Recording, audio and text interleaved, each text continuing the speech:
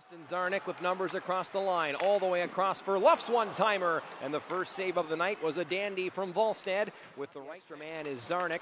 He'll go into the right-hand corner with the delayed penalty. Berggren across for a one-timer. Volstead does have it, though he was searching frantically for it.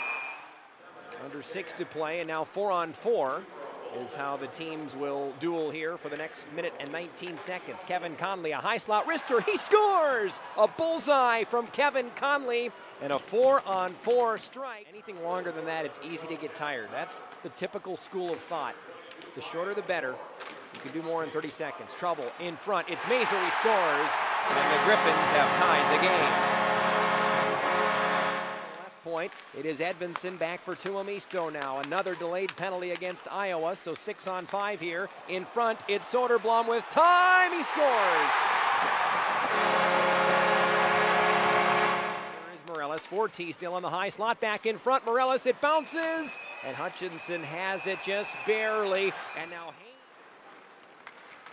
spot check for Walker to his left for Milne. He turns Shine to the net front. They score! It's going to be Mikey Milne's goal. He was trying to find Walker on the back post, but a hit from Dominic Shine. Recovering is Johansson, a stretch pass ahead. Here's Reese with daylight on Volstead. No, on the poke check. Berggren turns one over to Patan. Patan in front, off the skate of Conley, and Bankier a chance. Denied emphatically, and now a rebound comes loose. What players talk about as an undercover, some of the best spots to play in the American Hockey League. Grand Rapids and Des Moines. They're playing tonight, tied at 2. Berggren, a chance, they score.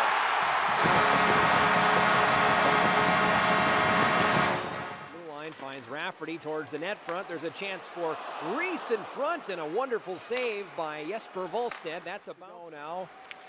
As spot check carves in, a rebound in front. Oh, and Hutchinson with 2 huge saves, and he's got a third. The right to go in the penalty. Spot checks, wrist shot, skips wide, and Edvinson will knock it away.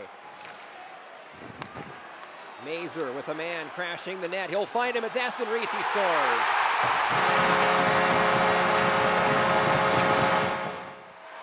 Hirosi's clear, doesn't get out. Johansson down for Beckman. He'll fake, steps across for Hunt. They score! And with 38 seconds to play, don't move yet. The Wild are back to within 1. Patan is there. 13 to play. To the blue line. Johansson's shot is blocked, and it goes out to center ice with 8 seconds to play. Too little, too late, as the Wild come into GR and put forth a valiant effort, but they are swept here in GR by the Griffins as a gripping night comes to a close, 4-3.